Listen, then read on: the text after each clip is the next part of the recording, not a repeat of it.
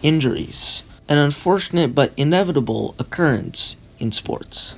It's never a good injury, because it causes real people a lot of pain and prevents them from doing the things they enjoy doing. But some of these injuries are just easier to recover from, and some of these players are just better at recovering and being persistent through these injuries. Then they're just bad injuries. These are ugly, have long-lasting effects, and take a long time to recover from. And several teams have players that are integral to the team's chemistry, flow, and success that are suffering from such injuries, e.g. ACL tears, muscle tears, hip injuries, broken bones, etc., etc. Anyway, hello my gamers, this is Alex the Guy Gamer, and here are 5 NBA teams that will suffer, or are suffering, as a whole, from a single player's injury. Step in the right direction. And there were a lot of nights, big games, all of a sudden 3 or 4 guys are sitting. Kevin Love with his first field goal. First up on our list is Kevin Love of the Cleveland Cavaliers. After losing LeBron James, the Cavs were never expected to be good, especially not after the departure of, well, the best player currently in the NBA. But with a team with an all-star in Kevin Love, a championship coach in Tyronn Lue, and other solid pieces like J.R. Smith and Tristan Thompson, no one expected them to start the season 2-13. That's really bad. I'm gonna be straight with you, this team is looking terrible. It doesn't help that Kevin Love is out with an injury that will put him out of commission until early December. This is an injury that was bothering Love since the preseason.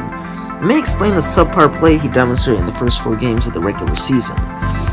With the trading of Kyrie Irving and the aforementioned departure of LeBron James, Kevin Love was supposed to be the team's sole all-star caliber player. So his injury, as well as the recent firing of Tyronn Lue, will definitely hurt the Cavs in the win column. And not that I'm glad that he's injured, as no one should be. This may, however, in fact, be a blessing in disguise, as they will probably end up with a top 5 pick in the upcoming NBA draft.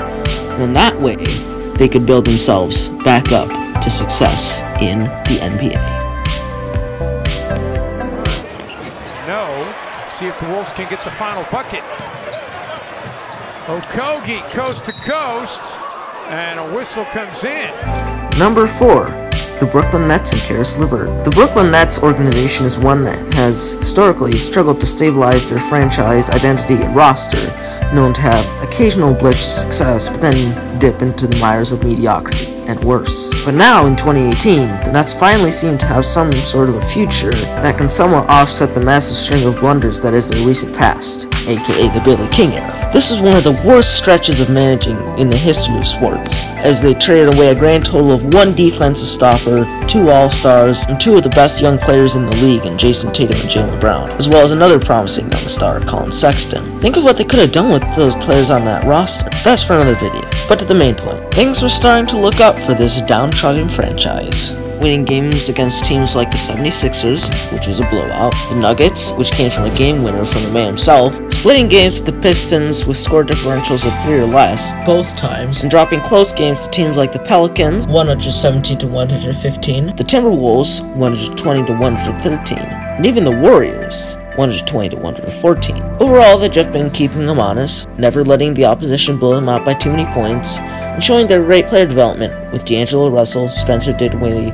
Jared Allen, and Rondae Hollis-Jefferson as well-developed rising stars. So it was a devastating blow to the team When the heart and soul of their young up-and-coming roster, Caris LeVert, went down on a block attempt on Josh Okogie, snapping his ankle. Now fortunately, he will not need ligament surgery, so at least he'll have the advantage of not having torn ligaments in his feet. But since his foot was dislocated, he will need to sit out until at least February. He was one of the Nets' seemingly infinite number of breakout players, and is currently averaging career highs in points, minutes, rebounds, field goal percentage, and box plus minus, and seemed on pace to making his first All-Star game, as well as winning the Most Improved Player award. This injury is devastating to the team, the future of the franchise, and most of all, for Caris himself. However, there are some players on this Nets team that play his position that could at least somewhat make up for what they lose through this injury. but seeing as the current record is 12-8 through 20 games, it's not looking up very much for the Nets, so we'll have to see. 5 shots, credit the Milwaukee defense. Inside for Porzingis! But he goes down hard, and he's hurt. For number 3, we have Kristaps Porzingis of the New York Knicks. The Knicks are a very storied organization, especially since they are, of course, New York City's hometown team, but they are a team that has gone through countless years, tiers, star players, management systems, contracts, and rebuilding period. Now, after nearly 2 decades of James Dolan's incompetence, the Knicks finally seem to have a stable future, drafting Kristaps Porzingis at number 4 in 2015. He was booed in that draft, by the way. Reacquiring draft picks, trading away Carmelo Anthony's massive contract, you get the idea. Anyway, in the 2017-18 season, Kristaps Porzingis was a bright spot in an otherwise dismal first 5 months of the season, averaging career highs of 22 points, 2.4 blocks, 39.5 3-point percentage, 18.5 shots, and 31% usage rate. However, on February 6th, 2018, KP went down after throwing down a monster slam on Giannis Antetokounmpo with what was later diagnosed as a torn ACL. Needless to say, this injury forced him to sit out the rest of the year, and the Knicks finished with a record of 29-53. They've now started off 5-15 as opposed to their previous record of 10-10 with Porzingis last season. And this will mean many more losses without their star, as the Porzingod will be out until at least Christmas.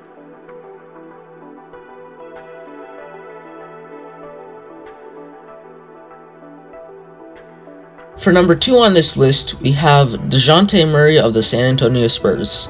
The Spurs are noted as being one of the most successful franchises in NBA history. They have been historically well run, have had a large number of draft steals and successful players, and to boot, have one of the winningest histories of any NBA team. They have had a winning record 36 times, made the playoffs 38 times, have an all-time franchise record of 2,495 and 1,650, have won at least 50 games 29 times, have won at least 60 games 7 times, went to the NBA Finals 6 times and only lost once, and had an 18-year streak of winning 50 games in a single year until last year, where they only won 47. That last 2017-18 season marked the end of the Spurs dynasty, as their best player, Kawhi Leonard, was recovering from a very bad injury for most of the year. But that's for a different injury video.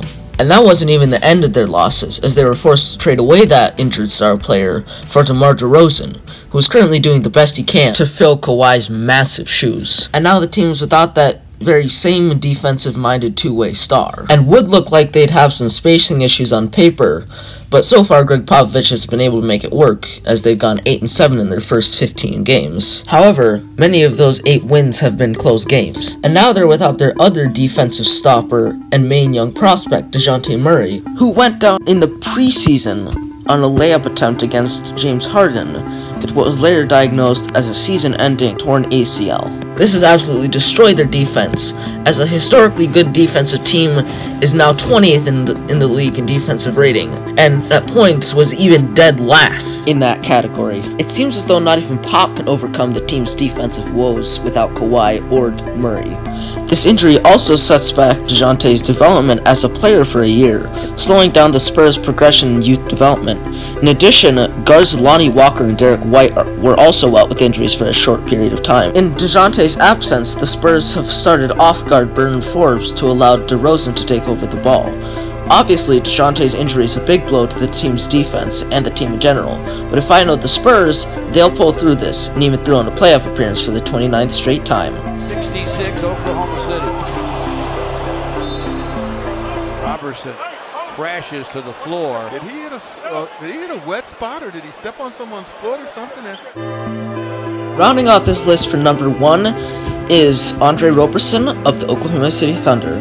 When the Thunder traded for Paul George and Carmelo Anthony in the offseason of 2017, most people who followed the NBA assumed that the Thunder would be one of the few teams to challenge the Warriors' juggernaut. That didn't turn out as anyone expected.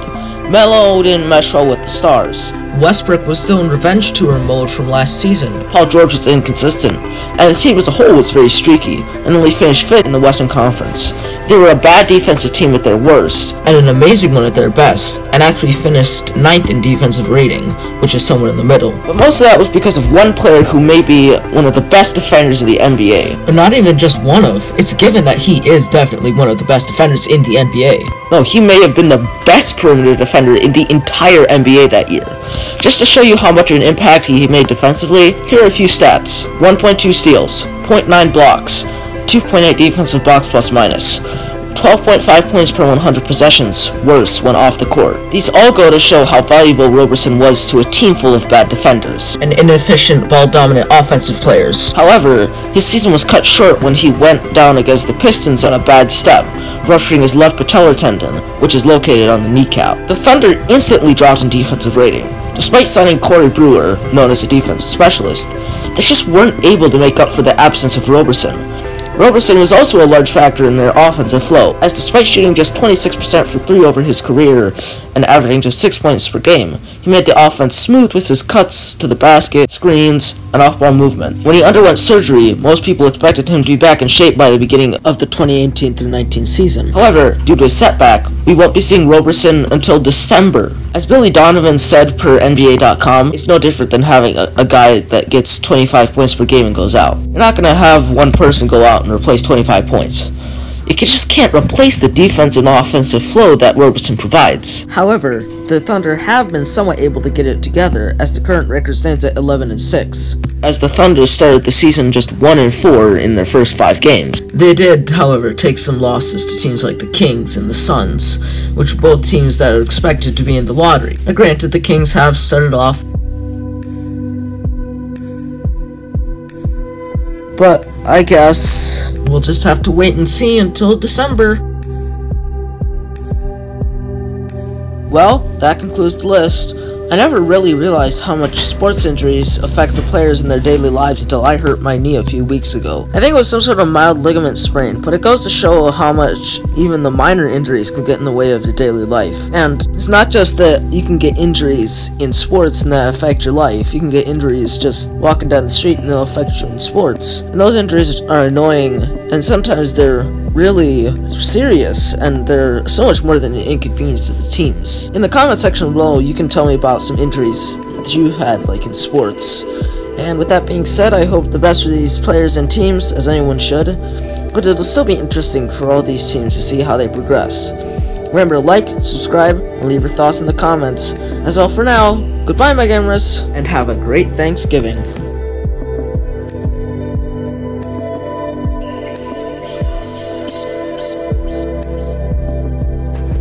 I'd like to give a quick thank you to Aesthetic, the creator of this beat mix. As always, the link to his channel and the song will be in the description.